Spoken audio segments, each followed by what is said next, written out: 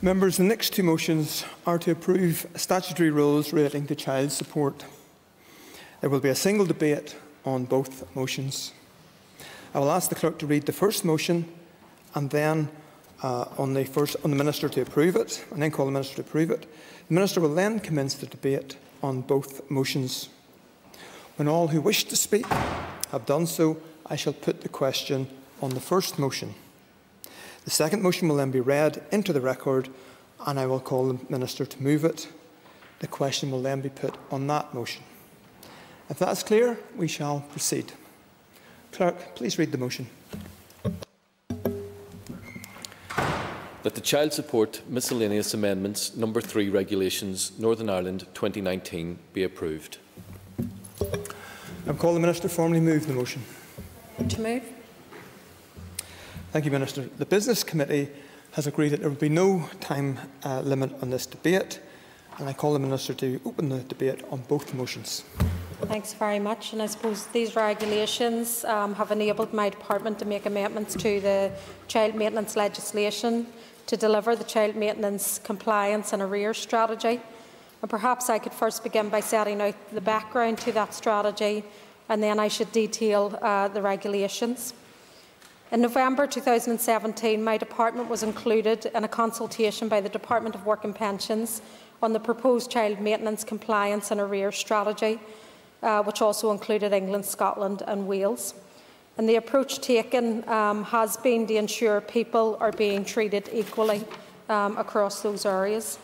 The objectives of the strategy were to continue to prioritise resources to benefit children of today, to continue to encourage parents and collaborate over their child maintenance arrangements where they can, and this is in the best interest of their children, to continue to minimise the child maintenance arrears being incurred, and further improve compliance through changes to child maintenance calculations, strengthen collection powers across the child maintenance schemes, and address the historic arrears that have built up onto the former child maintenance legacy schemes, and avoid government funding high-cost attempts to recover historic arrears, which would in fact result in no additional money going to children. Following the conclusion of the consultation, and having undertaken an analysis of the responses received, work began on taking forward the required legislative changes to successfully implement the compliance and arrears strategy. There are two packages of regulations which I will outline separately. The first package of regulations I shall outline are in the Miscellaneous No. 3 regulations, and these were introduced a number of changes to child maintenance legislation. The changes include improving how child maintenance liabilities are calculated, increasing the range of collection and enforcement powers to help collect more money for children, and addressing historic arrears that built up onto the 1993 and 2003 child support legacy schemes. These changes also help prevent non-resident parents with complex financial arrangements from artificially lowering their child maintenance liability. The regulations also close loopholes that currently exist by introducing new provisions for orders. The orders enable regular or lump sum deductions to be made from joint, sole trader and unlimited partnership accounts. Powers are introduced to allow the arrears which occurred under the 1993 and 2003 legacy scheme to be written off in certain circumstances. These powers allow my department to give certainty over its approach to the arrears. In terms of the child maintenance calculation and amendments, the regulations introduce a power for child maintenance service to determine a notional income from assets held by a non-resident parent. This helps ensure that child maintenance calculations result in non-resident parents paying an amount that more accurately reflects their means. The notional income shall be calculated at 8% of a confirmed asset's total value, and where the asset value exceeds £31,250. You may wish to note that protections have been included to ensure that the use of these powers is proportionate.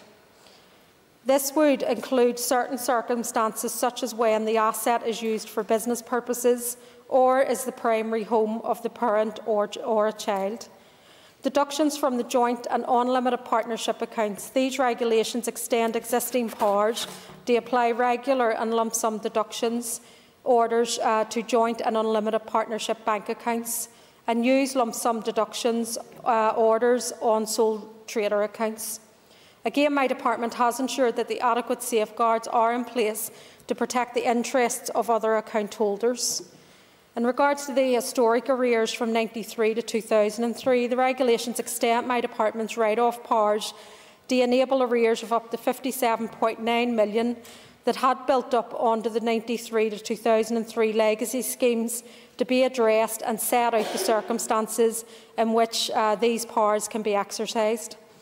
Members may wish to note that the arrears relate to legacy child maintenance scheme cases which could be more than 20 years old and where the children are now adults.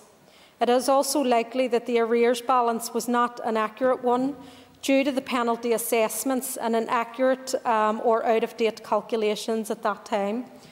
A high proportion of the arrears are now deemed uncollectible, and attempting to collect the arrears is now deemed not cost-effective. It should also be noted that it was an estimated of more than 50% of the arrears was due to the department, therefore would not benefit families. Where the arrears value is £65, the regulations enable the arrears to be written off without notice to either parent. This is in line with current threshold used in my department for debts owed to government. If a case has debt subject to Scottish insolvency, these regulations will enable the debt to be written off when that expires. A parent with care will be able to make a representation to my department if they would like an attempt to collect the arrears were the case started on or before the 1st of November 2008 and the arrears are more than £1,000. The case started after the 1st of November 2008 and the arrears are more than £500. Or the arrears occurred under the 1993 to 2003 legacy scheme case, which was transferred to the new 2012 child maintenance system, and the debt is more than £500. Where no representations are received or collection of the arrears is not possible, my department may exercise the power to write off the debt. The regulations also enable legacy child maintenance arrears to be written off without seeking representations from parents with care. Where there has not been a payment in the last 3 months and the case started on or before November 2008 and the arrears are less than or equal to £1,000, the case started after the 1st of November and the arrears are less than equal of £500, or the arrears occurred under the 1993 to 2003 scheme, which have transferred to CMS system and the debt arrears are less or equal to £500. Those amounts were selected and, as deemed not cost-effective, to attempt collection on individual arrears of less than 500 or arrears of less than 1,000 where the case is more than 10 years old. Members may wish to note that it would cost an average of between £500 to £1,000 to investigate such cases and take any further actions. Given the background and historical aspect of the legacy cases, it was deemed highly unlikely that the arrears would never be recovered. To date, my department has addressed arrears of almost 10,000 cases with an arrears value of £27 million through the process that I have just outlined to members. Package 2, I shall now outline the second package, Miscellaneous Amendments 4. The purpose of these regulations are to introduce changes to legislation, introducing remaining compliance powers, namely broadening the range of benefits from which arrears of child maintenance can be deducted, expanding the list of persons from whom relevant information can be requested by my department, existing write-off powers to extinguish debt where a protected trust deed has been granted to a parent and has expired, and making a minor and technical change to the child maintenance calculation and fees regulations. In terms of the deductions from benefit, these regulations increase the amount of maintenance that can be deducted from benefits towards arrears to £840. It's £7 and then the £140 collection fee, and that is 20% in terms of the overall amount. This now aligns with the amount my department can already deduct from benefits for ongoing maintenance. extended deductions for arrears to all benefits from which my department can deduct ongoing maintenance, prevent arrears from being deducted at the same time as deductions towards ongoing maintenance. The maximum amount that can be deducted at any one time is always £8.40.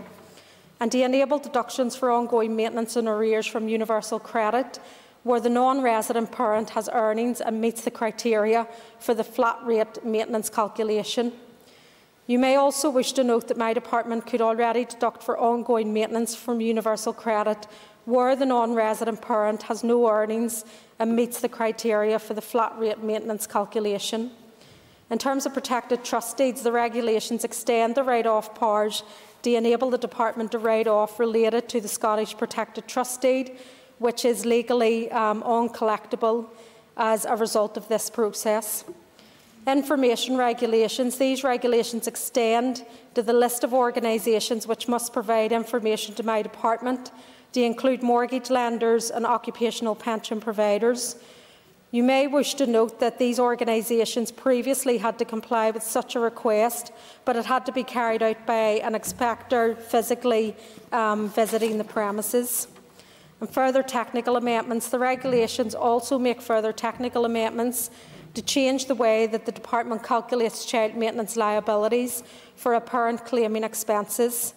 The wording of the Child Maintenance Support Fee Regulations NI 2014 to clarify and maintain the policy intent, and that any arrears occurred on collect and pay or on direct pay which is moved into collect and pay service includes collection of fees, and that these fees are enforceable. Mr Speaker, with these packages of regulations, they build on the previous work in terms of widening enforcement powers and closing down loopholes. They also commit to tackling the historic arrears which represent the child maintenance legacy schemes, that the department shall do so in a way that best balances the interests of parents and the public funding. And finally, the department will further develop collection measures and information gathering powers. These measures will help make child maintenance fair for all parents and ensuring that we fully deliver on the commitments of the compliance and arrears strategy. I beg to move. I now call Paula Bradley, Chair of the Committee for Communities. Thank you, Mr Deputy Speaker. The committee considered these regulations at its meeting of the 6th of February. The Child Support Miscellaneous Amendment No. 3 Regulations NI 2019 will revoke and re-enact the provisions of the Child Support Miscellaneous Amendments Regulations Northern Ireland 2018. The regulations provide for powers which were introduced in December 2018 to continue in force. Its main purpose is to improve how child maintenance liabilities are calculated, increase the range of collection and enforcement powers to help collect more money for children, and to address historic arrears that have built up under the legacy schemes. I am glad to see this issue being brought forward, as I understand for many parents arrears on child maintenance can be damaging to relationships between resident and non-resident parents, which then has a knock-on effect on their children. The Child Support Miscellaneous Amendment No. 4 Regulations NI 2019 would introduce a number of changes to child maintenance legislation. The rule will change the range of benefits from which arrears of child maintenance can be taken, and expand the list of persons to whom the Department can write to and request information be provided. The regulations also provide for child maintenance debt that was subject to a protected trust deed that has expired without being converted to bankruptcy, and make minor and technical changes to the child maintenance calculation and fees regulations. The committee recommends that both of these regulations be approved by the Assembly. I call Sinead Innes. Okay. I call Kelly Armstrong. Thank you very much, Deputy Speaker. I agree absolutely with the Chair of the committee. The committee has already seen this and has considered part of it. The one thing I would just like to ask the Minister if she could confirm for me, while I have absolutely no problem with arrears being dealt with in this way, it looks like common sense, and to be honest, arrears can create emotional difficulties between partners who are no longer together, and just leads to years of problems. Where I would like to draw attention to is just for clarification, and it's more for clarification in this public domain. When we look in Regulation 3 about the joint and unlimited partnership accounts, I have a slight concern about how the amount is calculated. Is there any consideration taken into account of the non-resident partner's own children, and whether or not the deductions that are being taken from that non-resident partner's future or other children that they have is considered in a way that doesn't leave them living in poverty? I appreciate completely that ensuring that the child of parents who are no longer together must have child maintenance payments made, but I've always been concerned about the second family, if that family is taken into consideration when the calculations are worked out. Thank you. No other members have indicated they wish to speak, so I call the Minister to conclude and wind up the debate on the motion. To the Chair of the Committee for their words. Also, just to respond to yourself, obviously these are considered in terms of when those deductions are being looked at. And obviously this is dealing with legacy debt, which is over 20 years old, and part of the calculations as well, as I said, were based on estimates. So even that it doesn't really reflect what maybe the true income at that time was as well. And so most of those probably will be written off in that context also. Again, obviously I just want to thank members just for their consideration of this. And I know it is quite technical and long. It's obviously dealing with legacy issues and debt. But again, I suppose I just commend this to this House. Members, the question is that the Child Support Miscellaneous Amendment No. 3 Regulations Northern Ireland 2019 be approved. All those in favour say aye. Aye. Contrary, no. The ayes have it. The ayes have it. We will now move to the motion on the Child Support Miscellaneous Amendments No. 4 Regulations Northern Ireland 2019, which has already been debated, and I will ask the Clerk to read the motion. That the Child Support Miscellaneous Amendments No. 4 Regulations Northern Ireland 2019 be approved. And I now call the Minister for Communities to move the motion. I beg to move. The question has already been debated. So the question is that the Child Support Miscellaneous Amendments No. 4 Regulations Northern Ireland 2019 be approved. All those in favour say aye. Aye. Contrary, no. The ayes have it. The ayes have it. The next item in the order paper is a legislative consent motion for the Pension Schemes Bill